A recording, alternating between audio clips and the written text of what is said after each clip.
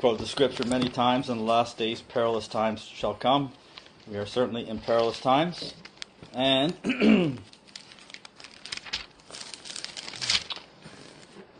can think of a few things. We have had 2,000 years of grace and light and truth. Grace and truth came by Jesus Christ. We've had in our era of time, let's say that last 2,000 years, more light than any men have ever had. Many prophets and kings and priests and wise men desired to see the things we see and did not see them. Things have been revealed to us, not like it was revealed unto those of men of old, like Daniel and Jeremiah and Isaiah. They had little dreams and little pictures, and they saw darkly. I mean, to a certain extent, we see darkly through a glass, but we have the revelation of the eternal purpose of God, which they did not have. So more has been given to us. To whom much is given, much is required. So I've said at different times in preaching, we've had 2,000 years of grace, and what has the result been? The most wicked generation on the face of the whole earth. 7 times worse. What does that tell you about how mankind has responded to and handled grace and truth? So you see, the transgression of our generation is a transgression against grace and truth that has come to us. It's a very, it's a very bad indictment against us. But anyway, we know the book of Isaiah, and we've read this a number of times. I've referred to it recently too. The ox knoweth his owner, the ass his master's crib, but Israel doth not know, my people doth not consider. Ah, sinful nation, a people laden with iniquity, a seed of evildoers, children that are corrupters. They have forsaken the Lord, they have provoked the Holy One of Israel into anger, they are gone away backwards. Why should you be stricken any more? You will revolt more and more. The whole head is sick and the whole heart faint. This is our condition. From the sole of the foot even unto the head there is no soundness in it, but wounds and bruises and putrefying sores. They have not been closed, neither bound up, neither mollified with ointment. Your country is desolate. Your cities are burned with fire. Your land, strangers devour it in your presence, and it is desolate as overthrown by strangers. And the daughter of Zion is left as a cottage in a vineyard, as a lodge in a garden of cucumbers, as a besieged city. Except the Lord of hosts had left us a very small remnant, we should have been as Sodom, and we should have been like unto Gomorrah. Hear the word of the Lord, you rulers of Sodom. Give ear unto the law of our God, ye people of Gomorrah. So you understand, Isaiah, the word of the Lord through Isaiah is calling God's people Sodom and Gomorrah. Yeah. That's what we've become. The spirit of Sodom and Gomorrah is in the church. To what purpose is your multitude of your sacrifices? I am full of the burnt offerings of rams and fat of fed beasts, and I delight not in the blood of bullocks or of lambs or of goats. And he goes on, and I don't want to read the whole thing. But, we talked about the state of being wounded and how the whole from the feet to the head is not sound. And that makes for a perilous situation. And so I think it's time, I feel like it's time to review. Every once in a while I preach on the wounds and healing vision that we heard on the Overcomer broadcast many, many years ago. Somehow it never got retained in the archives, so they don't have it in the archives anymore. But I took it upon myself to make a recording of it, and I've taught on it from time to time, and it's become a kind of a launching pad to talk about wounds and the state of the church. So this time, I'd just like to actually read through the vision. So if you'd be patient, I'm just going to read through the vision, and then we'll make comments on it, and that's about it. And it will relate to what we've been talking about in the past, about the setting of hopes, disillusionment, bitterness. Bitterness becomes wounds and rejection and all of that stuff, and that becomes the foundation and the bond to iniquity and the state of being wounded. And yeah, God's people need healing, but we don't need a slight healing, but we do need healing. But anyway, let me read the vision in its entirety. It's not that long. So all over America and all throughout the world, you can hear the crying and the groaning of the wounded sheep, the people of God. Wounded, bruised, disillusioned, fearful, doubtful, uncertain, everywhere, in every place. That's the Isaiah 1 condition. The whole, from the head to the foot. There's no soundness in the body. For months now I have been feeling a grieving in my spirit. That's the uneasiness that everybody is talking about that's in your stomach and in your spirit. So hear this person saying this. For months now I have been feeling a grieving in my spirit. I sensed that this was a grieving in the heart of Jesus himself. Immediately upon my discerning this, I had a vision where certain saints who were sitting in a church service changed into sheep. These sheep appeared fine when I first saw them. Then it was as if I were able to gaze straight inside of them. So here are sheep that on the outward appearance look like they're okay. All right, but then this sister was able to gaze inside of them. At first, I recoiled at what I was seeing. What I saw was hidden wounds. Some of these wounds had developed layers of scar tissue over them, but beneath the scarred tissue, the wounds were still open and fresh. Some of the wounds were in the process of being healed. Other wounds were infected. I drew back from witnessing this vision. I sensed tremendous pain, weariness, discouragement, and despair. Within the wounded hearts of these people, the pain I was sensing was breaking my heart. I ran from this vision for a time, not wanting to experience it any further. The Lord waited until I came to him and repented of drawing back from this vision. Then the vision continued. I saw the people in a church service who had changed into sheep with hidden wounds beginning to cry out. Their cries were annoying to others in the congregation. The people I saw as sheep were a frustration to the rest of the congregation. Those wounded sheep were disruptive. At times their cries and their behavior became almost bizarre. Those wounded sheep began to withdraw themselves or be separated by others in the congregation. Remember I was talking last week about being wounded and going into a self-protecting mode. You begin to separate yourself, and of course that's the strategy of Satan, the wolf. Go into the pack and get a sheep and try to get the sheep to separate. Either they separate the sheep, or they try to get the sheep themselves to cast off and separate a sheep, or they just wait till the sheep, goes off by itself to whatever. You know how a dog does it? Dogs go, and I'm not trying to call sheep dogs, but if you're looking at animals, dogs will withdraw themselves when they're wounded and they'll lick their own wounds. But there's a separation there that we have to be aware of. That's a strategy of Satan. Okay, so when this occurred, their behavior became even more disruptive. Okay, these wounded sheep began to withdraw themselves or to be separated by others in the congregation. When this occurred, their behavior became even more disruptive, frustrating, annoying, and confusing. The cries of the wounded sheep didn't appear to be heard by many in the congregation. Those in the congregation who did hear the cries either felt unable to help or they were angry and annoyed by their cries. The wounded sheep began to withdraw themselves even more because of this. Then they began to wander away from the fold and from the congregation. I watched as those wounded sheep left the congregation, left the fold, left the church building they had been in. I became aware that the Lord was standing beside me. I looked at him. I saw terrible grief and sadness in his eyes. I also saw anger. "Come," he said, the Lord spoke to me. Together the Lord and I began to follow the sheep. They appeared to be traveling upon some type of hard-packed, dusty road or path. They continued to cry out and appeared lost and confused. The cries began to intensify. I saw as they would stop to eat at weeds growing next to the road, and I realized that their cries had intensified because they were hungry. The weeds didn't appear to satisfy the hunger of the wandering sheep.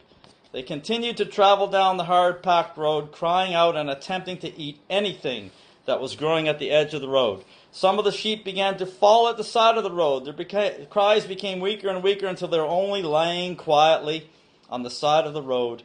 I saw that these sheep had become completely overcome by their hunger and their weariness. They were totally unresponsive. "Come with me," said the Lord. I had come to a halt next to a fallen sheep. Quietly the Lord and I proceeded to follow the wounded sheep. I saw as they quickly left the side of the road, I looked to see where they were all running to, and I saw a pasture. The pasture at first glance appeared fertile and lush, but when the Lord and I drew close, I saw it was a fouled pasture. The grass was slimy and trampled down and smelled. Yet the wounded sheep were eating this grass ravishly. Their cries stopped as they tore at the grass and continued to eat at it. After a time, though, the sheep began to cry out. I sensed that these cries were cries of pain. Many of the sheep began to vomit. And they vomited up the rotten grass that they had just been feasting upon, and after they had finished vomiting, they simply fell down in the pasture. After they had fallen down, I saw wolves and other predators begin to steal stealthily into the pasture. They came upon the fallen, wounded sheep and began to devour them. The Lord said to me, "Have you understood what you have seen?" And I replied, "Yes." I felt sickness and despair within my heart. And that's how I witnessed this vision. Then the Lord said, "There are many of my children who sit in the congregation with hidden wounds. They are not healed of their wounds. They have concealed their wounds. Their unhealed wounds are separating them from the flock. At times they separate themselves. Other times they are separated from the rest of the flock by the rest of the flock's confusion and anger and frustration towards the behavior of the wounded sheep. They have eaten strange words and perverse doctrines to satisfy their hunger," the Lord continued. At first, the words and the doctrines seemed to satisfy the terrible gnawing and hunger these wounded sheep were experiencing. But it was strange doctrine and words not from me. They spewed up these words and doctrines and were overcome by their hunger and weariness and became easy prey for the predator. Behold, my daughter, the vision is not ended. I then saw the Lord himself approach the foul pasture, and he entered into it. He began to tend to each of the fallen, wounded sheep. I watched as he gently ran his hands over each sheep and spoke quietly, soothingly to the sheep. The Lord then began to leave this foul pasture. He was calling each of the sheep by name and urging them gently to come follow him. Some of the sheep struggled to their feet and began to follow the Lord. Some of the sheep continued to remain upon the ground. "Come with me," the Lord said to me. I began to follow as he led the sheep from the foul pasture. I felt a soft, cool breeze upon my face, and I smelled the clean, fresh scent of grass. I looked further ahead, and I saw another pasture. The Lord made his way to this new pasture. He led the sheep into it. I followed close behind. I saw that this pasture was a good pasture. It was clean and rich, with lush grass. There was a bubbling stream through this pasture. When the sheep first entered into this new pasture, they did it hesitantly. The Lord led softly and gently and urged the sheep further into the pasture. I saw the sheep begin to graze quietly upon the lush grass or drink from the stream of water. "Behold," the Lord said to me. I turned and I looked where the Lord was pointing. I was perplexed to see that some of the sheep were backing away from this new pasture, and they were refusing to enter into it. Some of them returned to the foul pasture. Others simply continued to wander and fall at the edge of the road. All of those who refused to enter into the new pasture were eventually devoured by the predator. The Lord asked me, "Do you understand all you have seen?" "No," I replied. I couldn't understand why some of the sheep had refused to enter into the new pasture. "I am the good shepherd," the Lord said. "I will search and seek out those of my sheep who have wandered away from the flock. I will heal them and lead them to green pastures and fresh water. Yet there are some who are so fearful they will refuse to allow themselves to be healed." Remember last week we were saying, let not that which is lame be turned out of the way, but let it rather be healed. You have to allow yourself to be healed. There has to be something that turns in your heart where you let go of wounds, you let go of a state of being wounded, you stop embracing the state of being wounded, and you actually open your heart and allow yourself to be healed. You let down the walls of protection that you have built up, which, like I say, comes with a certain risk. People are reluctant to do it for fear of being wounded again or whatever. But they refuse to allow themselves to be healed or to believe that I am with them. "Why is that?" I asked the Lord. "Desire," the Lord replied. "Desire?" I repeated. "I don't understand what you mean." "Those of my children who refuse to be healed and to enter into the pasture where I lead them," the Lord said, do so because their desire has died. They have become consumed and overcome with their woundings. I pondered the Lord's word for a moment. How do those whose desire has died get their desire restored? Why, they must return unto me with all their heart and soul. Repent, come to Jesus, the Lord said. They must stop looking at everything around them and focus only upon me. It will take time for these sheep, but with patience and compassion, they can be restored once again. I have a question, Lord. Why were those who were wounded not healed in your house? Many reasons. For some of those sheep, they had no idea how to be healed. Their wounds had become their whole entire life and focus. Others were not healed, for they needed the congregation to help heal and restore them. Yet too often, the congregation also had no idea how to help and bring the wounded in their midst to full healing and restoration. Their own feelings of inadequacy and helplessness caused many of them to turn with anger and frustration on those that were wounded. And this anger and frustration only caused new wounds for a sheep that was already wounded, which caused further separation of the wounded sheep. This is a day and time, the Lord continued, in the which I will pour out my healing upon my children. A wounded people cannot reap the harvest which is white to be harvested. A wounded people cannot heal. Only those who have been healed or in the process of allowing themselves to be healed can heal others and touch others with my saving grace. Is this vision a rebuke to shepherds? I asked. It is a warning, the Lord replied.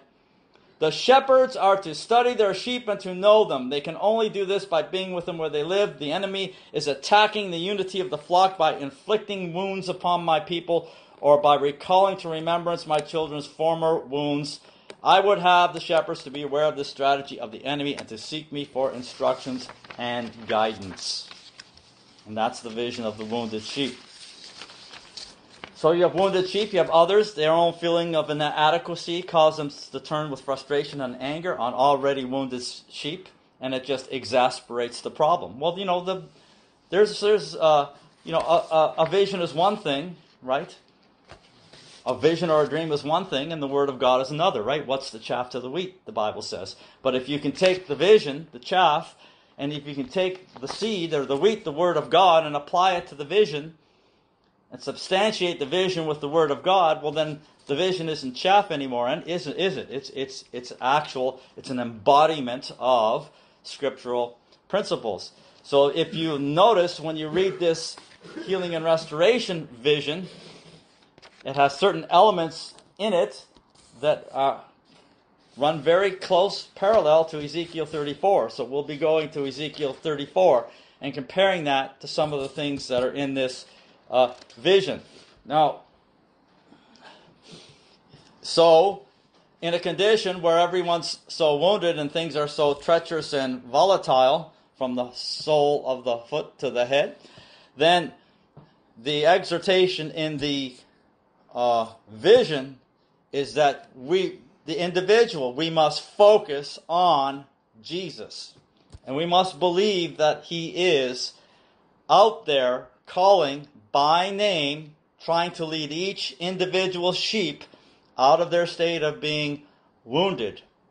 So on an individual level, that's our part. But as far as our interaction with each other, any of us who are in the process of being healed or have been healed, then we have to apply ourselves to minister the grace to bring others to healing. And we can't allow vexation and frustration, and we can't allow our own sense of being wounded to whatever degree cause us to turn with anger and frustration on others, especially if the net result is to further alienate them, to inspire more wounds.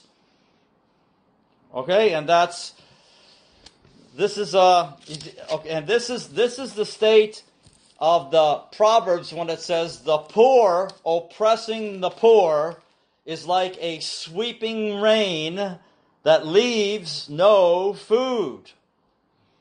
And a sweeping rain is a rain that is a particularly violent and driven rain. You know, when you have rain and you ask God for rain so it can It can water the garden and make our crops grow. And the clouds come and a nice light rain falls. Well, that's ideal, right? Because the water, it's a nice light rain and it's steady. And the plants can gradually take in the nourishment of the rain and drink in the rain that falls oft upon the earth. But a sweeping rain is something which has a driving, violent force behind it. It's like, have you ever seen wind and very fierce winds? And it's almost so windy that the rain almost looks like it's going horizontal instead of vertical. It's a sweeping rain. And the rain beats violently down the earth, and it strikes the plant, and it strikes it, and actually, if it's violent enough, a sweeping rain will just knock the plants over. So the poor plants they're experiencing an exposure to rain, but at the same time, they're getting knocked down all the time.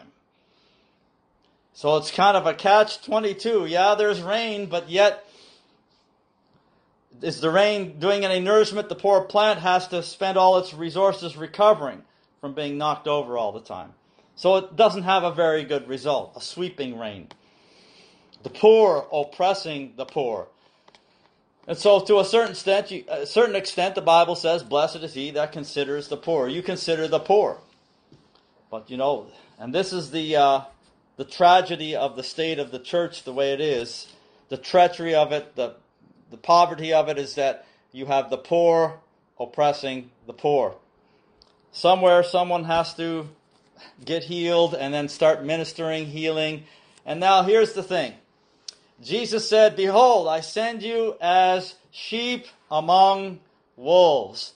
Therefore, be wise as a serpent and harmless as a dove. And in this condition, it doesn't take much to do something that seemingly has a harmful or injurious effect. Now, Paul the Apostle, before his conversion, he said, I persecuted the church of God and I wasted it. And he said, and I was injurious. I was injurious. Well, brother, that's anybody in authority who hasn't been converted. I don't care where you are in your ministry. I don't care if I've been a teacher for 40 years. There's areas in my heart where I have not been converted and I'm working it out with God. And if I use my authority to stand here and minister and call you out and call you down and cut you down, and I use this pulpit or this authority or this ministry as a platform to rehearse my own sore against you, because I'm just sore against you because I just don't like the way you're reacting. I don't like the way you're responding, and I'm taking it out on you, and I'm doing it under the pretense of exercising my authority over you. But it's really a pretense. What I'm really doing is I'm using this platform I'm using my ministry as a platform to rehearse my own sore, to utter my grievance against you. There's a lacking of a spirit of charity that is seeking the healing of the people of God. Then I'm just a poor man. I'm sore because I don't like the reaction of people. And I'm oppressing you and you're the poor. I'm the poor oppressing the poor. We're not going to get very far. We're not going to get very far in the operation of God. So that's how that works. So the poor oppressing the poor. Be wise as serpents, harmless as doves. As we said before, in oversight, for a lot of the time, overseers spend a lot of time doing nothing. They just take inventory. They are just become diligent to know the state of the flock. They understand the principles of judgment. They are not quick to antagonize, berate, and belittle excessively. We said it over and over again that one of the rules, let's say the criteria of judgment, is that if you're going to beat your brother, don't beat him above 40 stripes. After 40 stripes, back off, lest your brother seem vile unto thee. This is what we said before. If you just keep insulting and berating, what did Jesus said? My Lord, what about those who say, my Lord delays his coming? And they begin to eat and drink with the drunken. They begin to seek their pleasure, get drunken in their pleasure, and they begin to beat the men servants and the maid servants. Beat them down. The Lord will come from that man when he is not looking, and he will appoint him his portion with the hypocrites, with the wicked people, with weeping and gnashing of teeth. And as I said before, if you beat with too many stripes, every time you berate and belittle your brother and beat him down with a stripe, a verbal indictment or a verbal insult against him, every time you do that, you are speaking that indictment, and you are hearing yourself say it, and you are reinforcing the concept in your own mind that your brother can only be evil. And then and that's why you have to back off after 40 stripes. You can't get excessive and superfluous and repetitive with this. Because in that exercise of beating down your brother and indicting him over and over again with many stripes, you keep convincing himself that that's what he is and that's the only thing he can be. And you become cynical against your brother, and he'll only seem vile unto thee. And then you'll hear people say things like that. You are totally incapable of respect. You are totally incapable of knowing a response. Well, that's someone who's concluded that you are totally incapable. It is impossible for you because your brother has now become vile to you, and you've cultivated yourself to only be able to think evil of your brother because you dwelt so excessively on the evil, and you've exercised and rendered so many excessive stripes upon him that you lose the ability to think anything good about your brother. Now, on that note, what did David say about the people of God? I mean, King David said, surely, God, my goodness extends not to you. Surely, God, my goodness extends to the saints in the earth, to the most excellent, he said, in whom is all your delight. So somewhere in there's got to be a balance. Once in a while, we have to understand, regardless of where we're at, that the saints of God are God's delight, and that he is saving them. All right, so be wise as serpents and harmless as doves. We have to apply ourselves to wisdom and be very acutely aware of Satan's strategy, the state of the flock. We don't want to exasperate the state of being wounded. We don't want to cater to the wounds. We don't want people's wounds to dictate how we treat them. God has to deal with wounds and things, and then dealing with wounds, you also have to deal with sin and iniquity. But you want to be as wise as a serpent and as harmless as a dove. The perfect man bridles the tongue. He is, and he does not offend in word. The same is a perfect man, able to bridle the whole body. So we're seeking out with great deliberation and deliberate consciousness in the sight of God.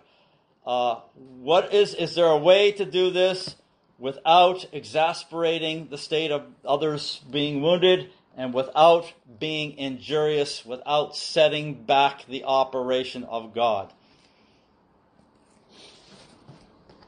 All right, people can be in denial about certain things, and sometimes it's not the time to talk about, call them out on things, because they may get defensive and go into a deeper denial. Like, that's just the way people are. There is a certain time and place to do all this stuff, but there's a way to do this that we got to bring ourselves back from the state of being wounded, and we can't be rash about it. It's just, when people are wounded, you have to go delicately sometimes. You have to go with carefulness. But that's it. It's like I said, if you got a sore shoulder and I pat you on the back, well, I've wounded you. I've caused you to feel pain, and you might lash out at me because you're in a wounded state. Well, if I already know you're in a wounded state and I know your shoulder is wounded, then I'll just leave that shoulder alone and I'll shake your hand. Maybe I'll do that instead. Right? But we just can't be nonchalant, and just have to be aware of this, because the tricky part of this is, as is revealed in the vision, well, the people don't always appear like they're wounded.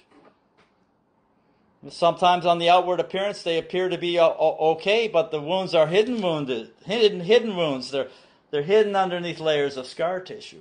So they're not always apparent. And people have a way of doing that, glossing over, covering over. And there's the whole work of dissembling, when you show yourself as one being in one state, but actually you're in another. You dissemble. And so there's all of those issues that have to be considered about how we are, where we're at as the people of God.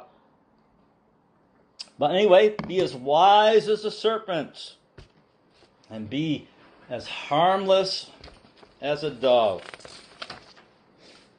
All right. So let's go now to Ezekiel 34. And we'll read through that and you'll see the comparisons. So what's going on here is, here's what we're looking at and looking for. We're looking for a reaching out of Jesus himself, the Holy Ghost, the chief shepherd.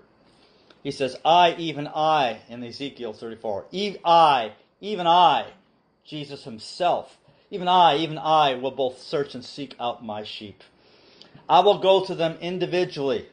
I'll send the Holy Ghost and I'll reach out to them individually, one by one.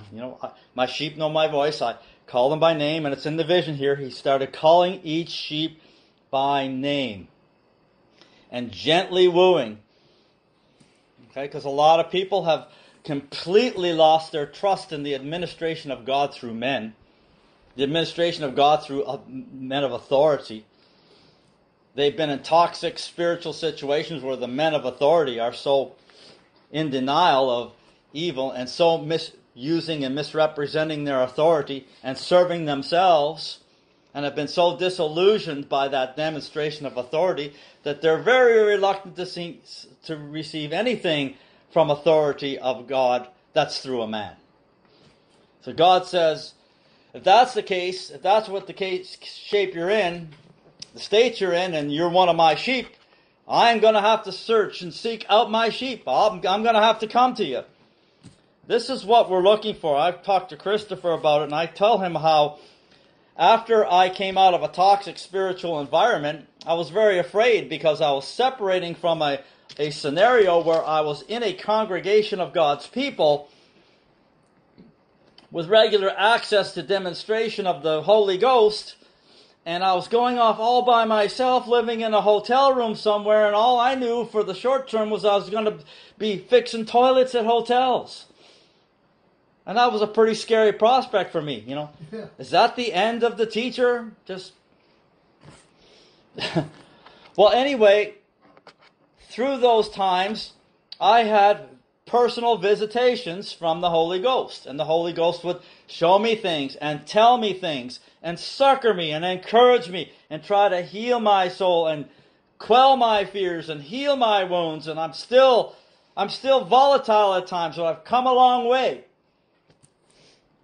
compared to what that was a number of years ago. I guess 2016 or 17, I don't remember right now off the top of my head. But this is what we look for. Look for it. Look for an influence of the Holy Ghost, God reaching out to you in your circumstances, or whether His presence falls upon you, or whether He actually speaks directly to your conscience. And there's various different ways that God makes it known that He is zeroing in on you personally. Because we have to somehow find each one of us a personal focus on that manifestation of Jesus Christ that God is giving to us as individuals, where He's trying to work out healing. He's trying to pour in the oil and the wine, have compassion, and minister so that we don't get perplexed and embittered and motivated to further separate ourselves and continue putting up those walls and reject all forms of God reaching out to us through other men. And this is the tragedy. This is why overseers like us have the greater condemnations. Be ye not many masters, James said, because we will receive the greater condemnation. If we do something that the devil can capitalize on, some error, or some selfish act and we feed ourselves instead of the flock, and it falls out to the flock having reluctance and a lack of confidence to trust in the working of God through men, and they close their hearts off to it so that other men of God can't even have access to them, well then, brother, that's affecting God's flock. That's messing with God's heritage. That's driving some kind of a breach and wedge between God and His people, giving occasion. And you can say all you want to, all those people shouldn't be so easily offended. But wait a minute, they're sheep. They're sheep. And they're weak sheep. They're wounded sheep. They're sheep that only have a certain amount of degree and an ability to resist and reject all that hardness. So like I said before, yeah, there's a responsibility for us for not letting our hearts get hardened. And there's a responsibility on the side of authority not to do anything to give Satan an advantage or give any occasion that the ministry can be blamed in any way. And therefore, the ministry receives the greater condemnation, the greater degree of judgment and penalty for messing things up because of their position and the more profound of an effect that it has.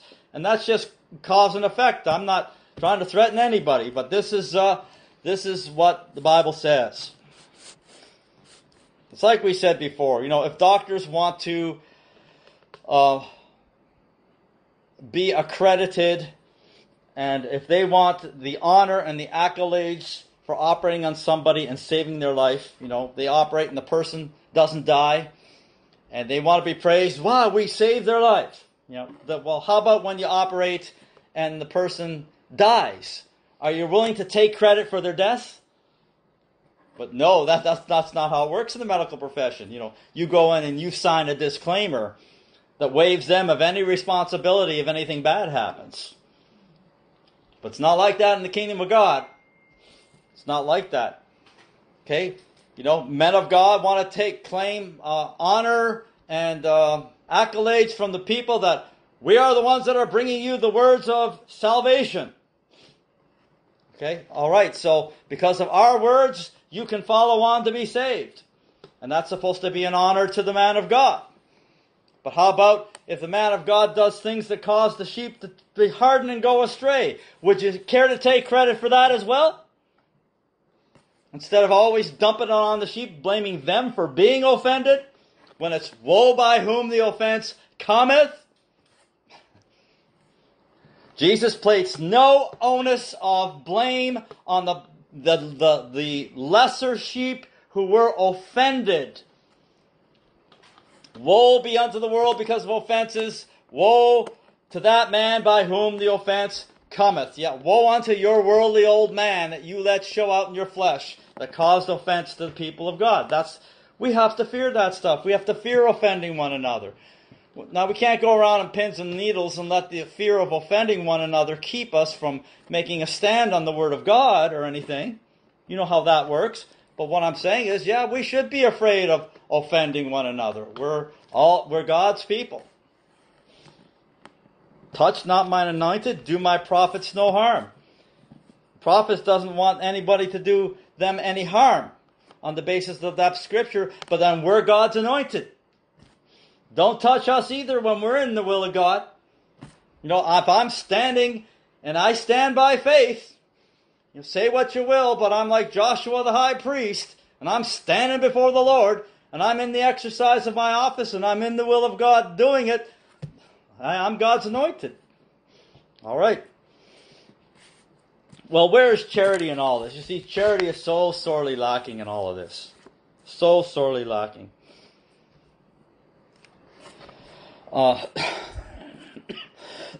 We have cut people down and presumptuously write them off and cut them off and curse them and all that sort of stuff. I have a whole teaching on that. When do we actually pray cursing or whatever on God's people? There's a long, long procedure. David said, I hate the enemies of the Lord. I hate them with a righteous hatred. But there's a whole bunch of stuff that took place before he got to that. Well, that's another message.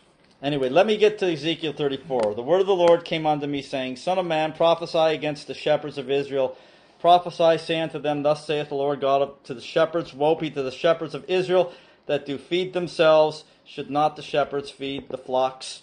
You eat the fat, you clothe you with the wool, you kill them that are fed, but you feed not the flock. The disease have ye not strengthened, neither have ye healed that which was sick, neither have ye bound up that which is broken, neither have ye brought again that which is driven away. Hear that? Driven away. And we hear lots of things about how God took them all out of here, and yet, no, some of these people were driven away. And you hear about people say, you see how they all went away? And, well, I went away because I was in a situation where God told me to do that. And we quoted the scripture before in Timothy. Right? You know, the book of Timothy. And these are they that lead captive silly women laden with sins, so on and so forth. And he goes through all the stuff, and he says they have a form of godliness. They deny the power thereof by just continuously living in their sin, willingly, presumptuously, with presumptuous provisional exercise, abuse of their authority and calling. The Bible says, from such turn away. Have no fellowship with those unfruitful works of darkness. Don't be a partaker with that man's sins. But they'll say God has rejected us and given up on us. And well, wait a sec, there's more to it than that, you see. How about those who have been driven away? And when I talk about restoration, 2 Chronicles 29 and 30, the Bible says in the restoration, all the vessels of the Lord. Now in that day it was talking about the golden and silver vessels that were in the temple, but that represents the gold and silver saints of God, who have hearts, who have the gold of God in their hearts and the righteousness of God, okay? The elect of God are the vessels of gold and silver. So in those days, the vessels of gold and silver that were carried away into Babylon, all those vessels of gold and silver which were restored, which King Ahaz in his transgression cast away.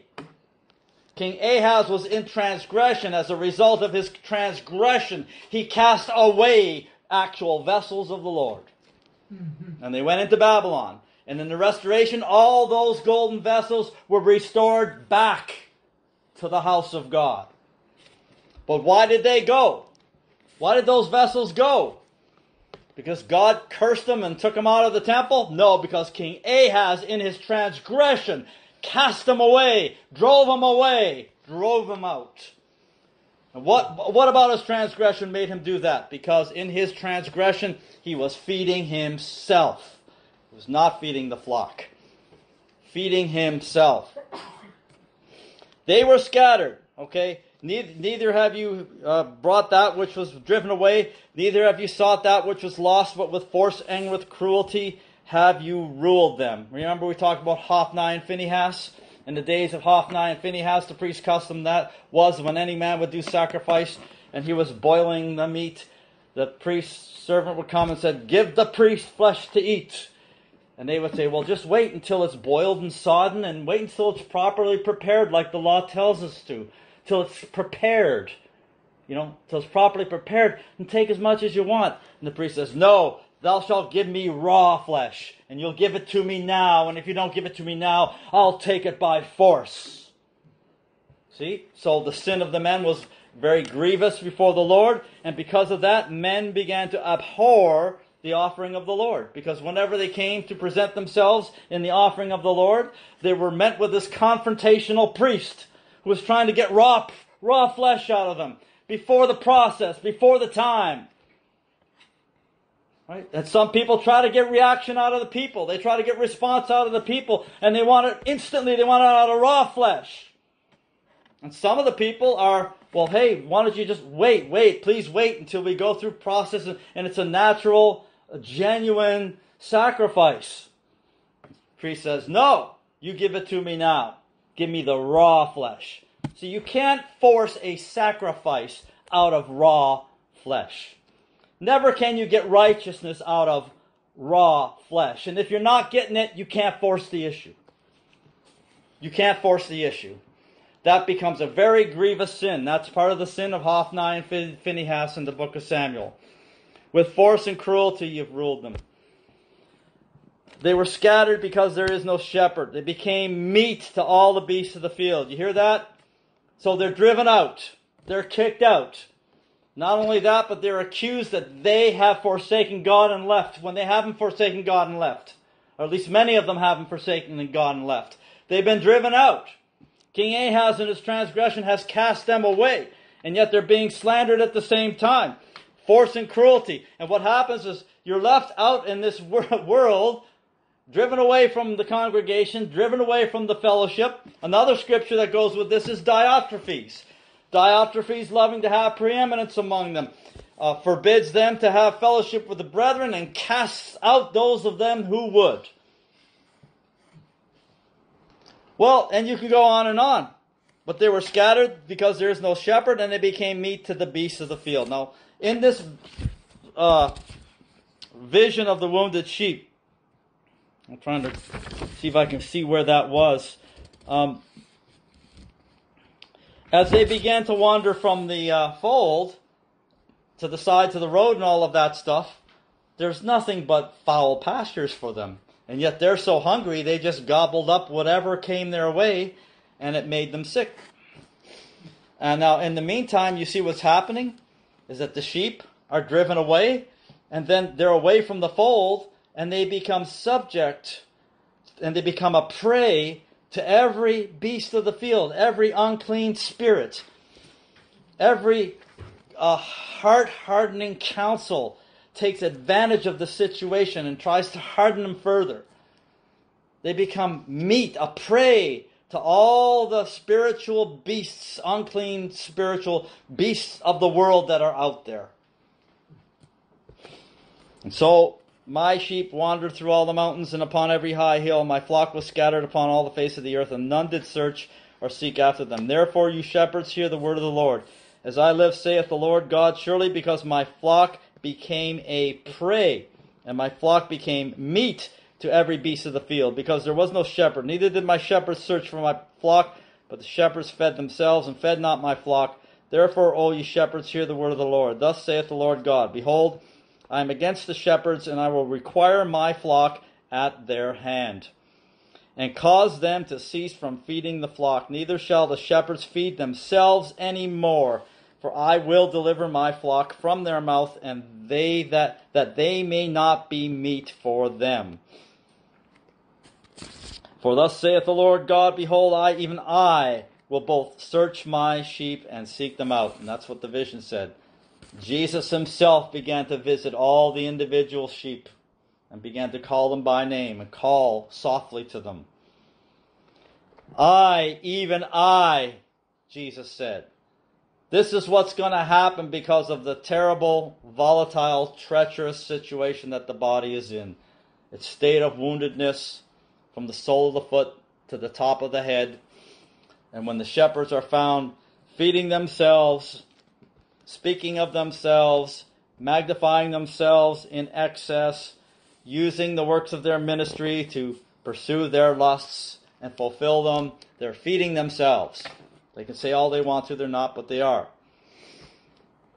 So, God is going to require it.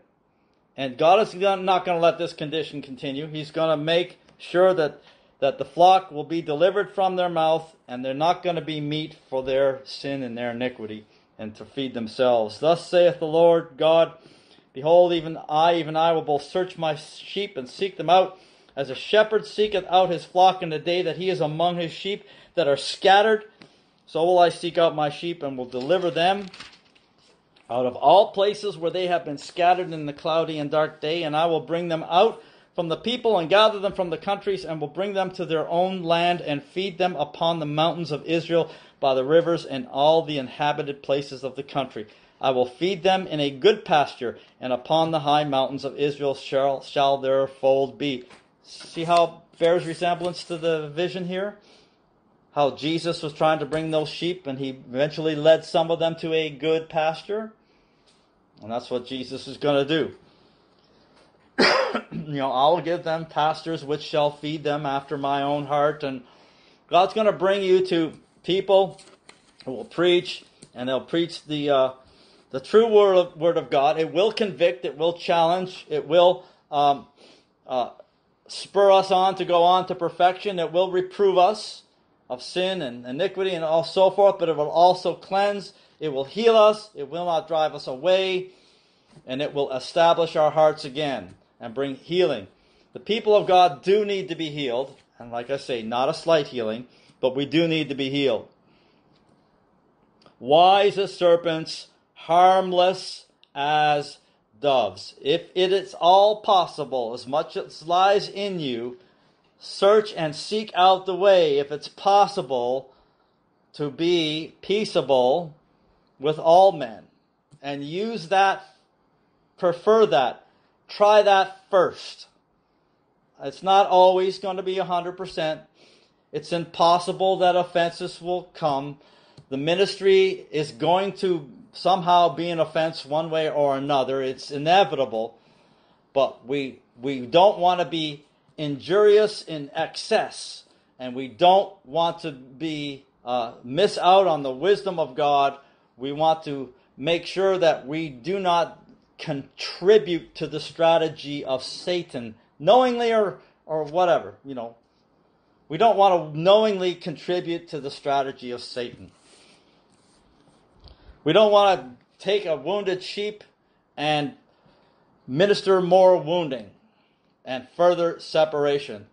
And it's just going to be a longer journey back for them. I will feed them in a good pasture upon the high mountains of Israel shall their fold be. There shall they lie in a good fold, and in a fat pasture shall they feed upon the mountains of Israel. I will feed my flock, and I will cause them to lie down, saith the Lord God. I will seek that which was lost. I will bring again that which was driven away. No, not that God took them out because he's ready to curse them and he's angry at them. No, they were driven away. And I will bind up that which is broken. I will strengthen that which was sick, but I will destroy the fat and the strong. I will feed them with judgment. Whoremongers and adulterers God will judge. As for you, O my flock, thus saith the Lord God, behold, I judge between cattle and cattle, between the ram and the he-goats. Now, here's how I read this, and you can tell me if you think it's not right, but this is how I've always read this. God turns now with this perspective, and he says, as for you, O my flock, I judge between cattle and cattle, between the ram and the he-goats. We all have rank and hierarchy and everything else. We talk about that, right? There's apostles, prophets, evangelists, pastors, and teachers, and then there's the gifts of the Holy Ghost, the gifts of governments and helps, and you go on down the line, and there's a hierarchical structure, and there's authority, and you look in the church, and this fella has a very high stand here, and this one is very much lower on the hierarchy, and yet all of those positions and power and the giving out of authority and the expression of authority and power is God working through the body, and God sets up who he will, and he gives whatever gift he gives according severally as he wills, not as we will. And so really without the anointing of God and without the ordination of God and the unction of God and the approval of God and the cooperation of God and the gift of God, what are we compared to each other any more than just a bunch of, sinful people that God chose? Really, if you take away what God has made us, nobody differs from anybody else. So God can look down, and he doesn't matter whether you're the highest apostle or whether you're the lowest saint. You're all a bunch of cattle. Yeah. Hierarchy means nothing to him, because he's the one operating in the authority, and he's the one who has not given as much to the least saint that is out there. So to God, we're all the same that way, in a way. And in the sense that God doesn't respect persons. God isn't going to respect the persons of the mighty because his mightiness is what God put on him. He's no different than the lowest saint. Now, as for you, I judge between cattle and cattle, between the ram and the he-goats. Don't care if you're an apostle, don't care if you're the lowest saint. Seemeth it a small thing unto you to have eaten up the good pasture, but you must tread down with your feet the residue of your pastures, and you've drunk the deep waters, but you foul the residue with your feet. Vision, they were drinking foul waters, muddy, slimy pastures. As for my flock, they eat that which you trodden down with your feet, and they drink that which you have fouled with your feet. Therefore thus saith the Lord God unto them, Behold, I, even I, will judge between the fat cattle and the lean cattle. Okay, obviously the fat cattle are the ones who are fat because they fed themselves. The lean cattle are the ones who have been driven away. Because you have thrust with side and with shoulder, and pushed all the diseased with your horns, till you have scattered them abroad. Therefore will I save my flock, and they shall no more be a prey. I will judge between cattle and cattle. And I will set up one shepherd over them, and he shall feed them, even my servant David. This is the type of Jesus Christ. He shall feed them, and he shall be their shepherd. And I, the Lord, will be their God, and my servant David a prince among them. I, the Lord, have spoken it. And I will make with him a covenant of peace, and will cause the evil beasts to cease out of the land, and they shall dwell safely in the wilderness, and sleep in the woods. And I will make them, the places round about my hill, a blessing. And I will cause the shower to come down in a season, and there shall be showers of blessings. And the tree of the field shall yield her fruit, and the earth shall yield her increase, and they shall be safe in their land, and shall know that I am the Lord, when I have broken the bands of their yoke, and delivered them out of the hands of those that serve themselves off of them. Well, people like to think God has took us out, or we've been taken out of the way. Well, really, God has delivered us from those that are just going to serve themselves off of our righteous servitude. And they shall no more be a prey to the heathen, neither shall the beasts of the land devour them, but they shall dwell safely, and none shall make them afraid. And I will raise up for them a plant of renown, and they shall be no more consumed with hunger in the land, neither shall bear the shame of the heathen any more.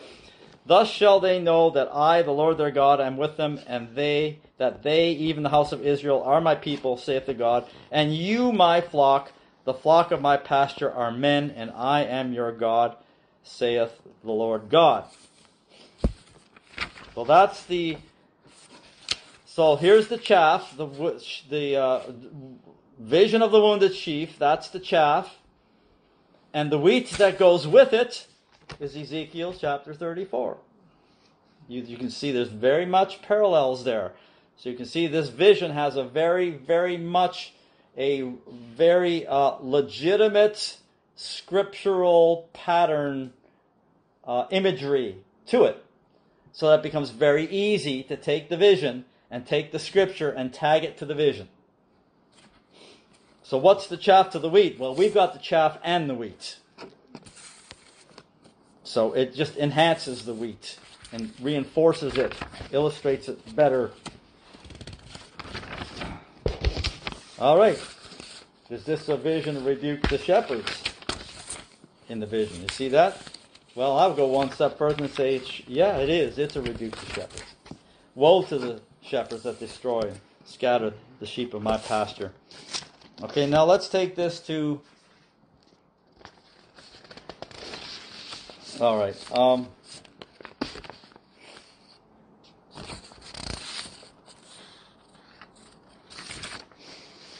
going to read some scriptures in Isaiah.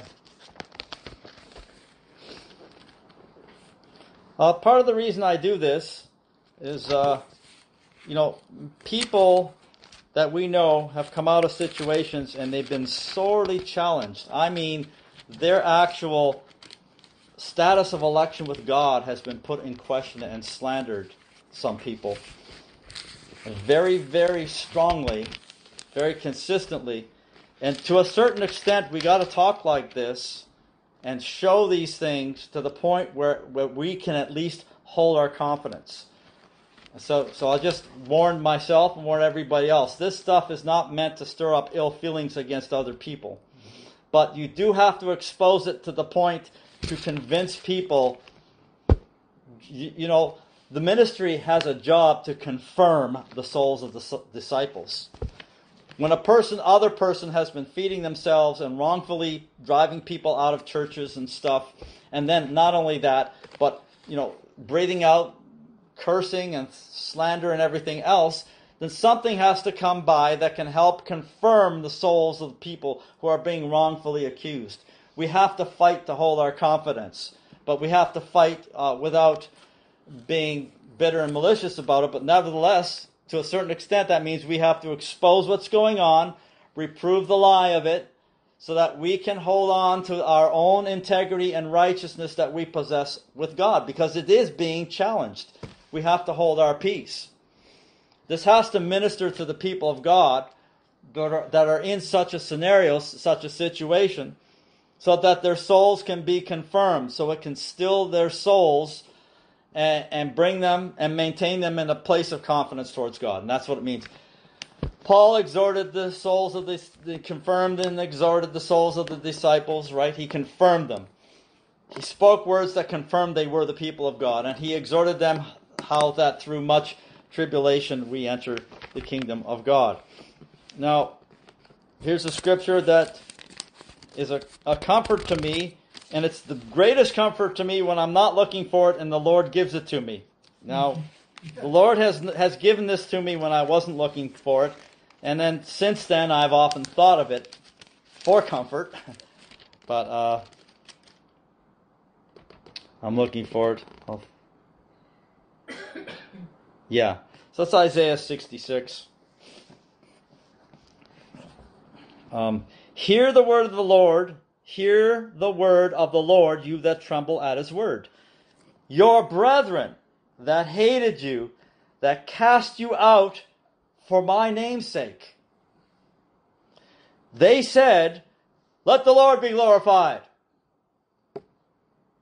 But he shall appear to your joy, and they shall be ashamed. Again, I don't mean this as a threat or anything. This is the word of God. I don't know how long it was ago. I remember when I preached on the prayer of Hannah. Yeah. The thing about the prayer of Hannah is, prayer of Hannah talks about how God can flip things around 180 degrees. I think she starts the prayer of Hannah in there is talk no more exceeding proudly. Let not arrogancy come out of your mouth. It's one thing we don't want to do. We don't want to talk proudly and arrogantly in a way that curses other people who are the known people of God. Just because we're sore that they didn't go along with you, and because you were in you're like King Ahaz in your transgression. You don't want to talk exceedingly proudly. Let not God arrogancy come out of your mouth, for the Lord is a God of knowledge, and by him actions are weighed. Actions are weighed. And then it goes on to say, now look at this, the bows of the mighty men are broken. And the poor little underlings that are stumbling around, all wounded and stumbling around, God healed them and girded them up with strength. Right? So the mighty men get weak, and the weak men get mighty. And God changes the standard and turns the tables. Why? Because of pride and arrogancy. Don't talk proud. Don't let arrogancy come out of your mouth. And this is the astounding thing about the darkness that's in some men's conscience. The sheer, utter, total darkness of conscience, the searedness of conscience, that people can rail and rally and wax confident. We've often talked about how for every attribute of God, there's a corresponding counterfeit attribute of the devil. For instance, the righteous are as bold as a lion. So a man may speak full of a bunch of confidence. But then again, a fool rages and is confident. So if you're righteous, you're bold as a lion. But if you're righteous, let me tell you, you're speaking with some kind of scriptural authority and substance. And as I said before, if all you're doing is hurtling threatenings and cursings and insults at people with no kind of scriptural substance behind it, no other sort of evidence or any other righteous support behind your utterances of so-called judgment, then you're just beating the air. You're just raging, and you're faking your confidence. You're putting forth a confidence. But what was it Jeremiah? Anyway, I think it was in Jeremiah where God says, the Lord hath rejected your confidences, and you're not going to prosper in those kinds of confidences. Okay, as the bird by wandering, as the swallow by flying, so the curse causeless It's not going to come. Yet don't hold your breath trying to curse God's elect, because they walked out on your wicked works. And they obeyed the Holy Ghost when the Holy Ghost said, "From such turn away." When the Holy Ghost said, "No, you can't be a partaker of that," supposing it's the Apostle Paul himself. And you have a bunch of people who are bold enough and brave enough to sit the Word of God as a higher authority than a man with a bunch of threatenings, contrary to the Word of God, in violation of holiness, profaning the holiness of God, while transgressing all the principles of grace, and feeding himself and carrying on an excessive provisional sin. So it's not going to happen. We're not going to be cursed because of that. Now, if we get cursed, it might be because of something else, but not because of that. Not because of that. So I seek to confirm the souls of the disciples, to lay it out and make it clear. These are the things which are in error in the church, even amongst those in authority. And when authority does A, B, C, and D, and excess, and an error to grace and everything else, and you decide you don't want to be a partaker of that, you are in your integrity according to the Word of God, according to the Spirit of God. Okay, so that then what happens is the Spirit of glory and grace should rest upon us. Okay, they speak evil of us. Right? They that cast us out, that hated us, said, "Let the Lord be glorified. Let those wicked people, God, take them out of here." But Isaiah said, if we're in our integrity, Isaiah said, the Lord will appear to our joy. He'll give us joy, showing us, yes, we did the right thing. We stood on true holiness. We esteemed the Word of God. Yeah, and we were willing to suffer shame and reproach and put our whole callings and reputations with our other brothers and sisters on the line, because we knew it was such a serious and grave situation about the holiness of God, and we were very sincere about that intent, that motivation behind us. Okay, and we were not, as we were accused of being, trying to bring down men of God or take his place or take over his ministry and all those other accusations that were coming up.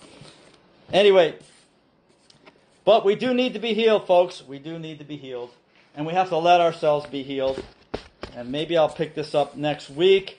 But just to sort of touch on it, to whet your appetite, sort of thing, give you something to think about maybe through the week. Sometimes the reasons we're not wounded, we're not healed, is because we embrace our wounds. We hold on to them, and we can talk about that later. So we have to be ready to let ourselves be healed and be ready to open up ourselves. And we have to be looking for that personal visitation and administration of Jesus himself, the Holy Ghost, like Ezekiel 34 said. He said, "I, even I, will both search and seek out my sheep." He had to do that because the flock was scattered. So he has to go out and seek out each individual one. The Lord's calling. The Holy Ghost, I mean. I'm talking past a preaching or anything like that. I'm saying the Holy Ghost to your heart. He's calling you by name. If you're one of the scattered ones, the driven out ones, He's reaching out to you. You got to connect with that. He's calling you by name. He wants to heal you. He wants to come in there and have compassion and begin to slowly convince you to open your heart again, draw you back into the fold, bring you perhaps to other Christians, other ministers, people who can minister healing to you. And there has to be a restoration to the body of Christ. Like the lady said in the vision, a wounded congregation cannot bring forth the harvest. We've got to be healed. We've got to be healed. So let it rather be healed. All right. God bless you. That's it.